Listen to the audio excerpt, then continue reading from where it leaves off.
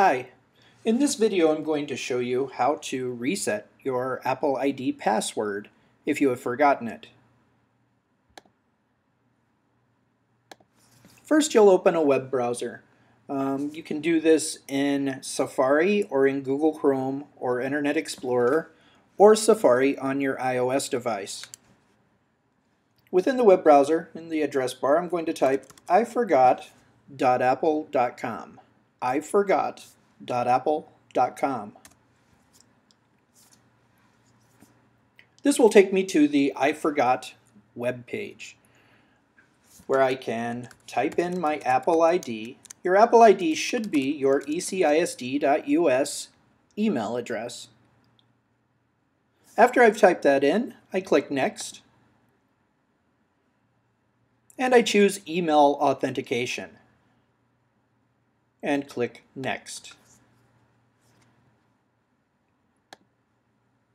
I'll now receive an email from Apple with a reset link. Once I click the reset link, I'll be taken back to Apple's webpage,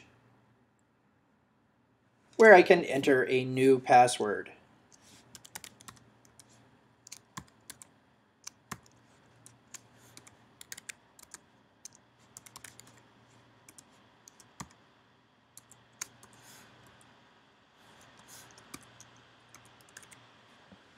After I've entered that in the new password and confirm password boxes, I can click Reset Password. Please keep in mind that this password must be at least 8 characters long. It must contain at least one number and one uppercase letter and one lowercase letter. After I've entered a password in both boxes that meet those criteria, I click the Reset Password button, and my password is reset.